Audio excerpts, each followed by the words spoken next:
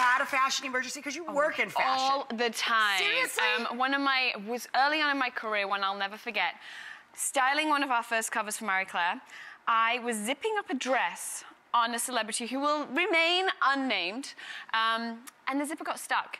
And not knowing any different, yanked, skin stuck. It was the worst thing. So since then, You ripped a celebrity open with a zipper. I didn't say ripped her open, but it was pretty... Yeah, she definitely ouched and jumped to the other side of the room. My story's better. She had blood gushing out.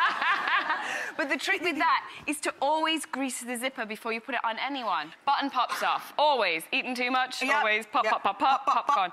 So take a twist tie. Very simple. You can find one of these anywhere. No kidding. Anywhere. We found these in your kitchen, obviously. Right, or floral wire. Like I have floral wire for when you decorate or you make wreaths and stuff around the holidays. Good call. And then you can take... So you're basically using this as your needle and thread. So you just strip it down. Strip it down so it's just the wire, but then you keep this so it's still the thread. You clever little bugger. There you go. Yeah, and then you see you put it through and you twist it on there so you don't lose the button. Exactly. So you're... That... Fine. Very, very resourceful. That is really cool. cool. And this happens to be green, like our cardigan, which is very, so you don't even have to strip it down. Exactly. Always end up with these tugs in sweaters. The snags, right? Well, you can imagine. You know Izzy. I have a 65-pound pit bull. Everything I own has a hole in it. You know what I mean? So true. Yeah, and she does it with all the cozies, you know, all the throws on the sofa. Yeah. All have big pulls because their nails get caught in them. Well, you know what your fix is? A bobby pin. So Shut simple. up, really? Take this, thread it through the end there. It's like a cruel hook. It's exactly a cruel hook. Well done. Good language around your fashion. Then you're basically going to thread it back through. Again, it's kind of like the needle and thread situation. Through the hole. And it pulls it right back through. There you go. Look at you. And then... Good job. And then you can just, you know... And then you pop it in your hair.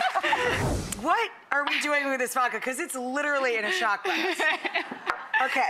Vodka, okay. It is the ultimate odor eliminator. It neutralizes odors. So... Because it doesn't smell.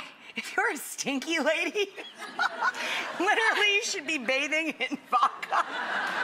No, but you know what you should be doing? When you go out in a dress and you sat at the table and you're... No, you know it's happened. You know it's definitely happened. Okay. So, take yourself to the toilet. Order a vodka shot on your way to the bathroom. Yeah. Take a little bit of the vodka, inside out, on the stain. Take it, pat it on the stain. There you on the scent, sweat stain. Yeah, on the scent. Ooh. Let it breathe for a second, and I promise you, it completely eliminates the odor. Ugh.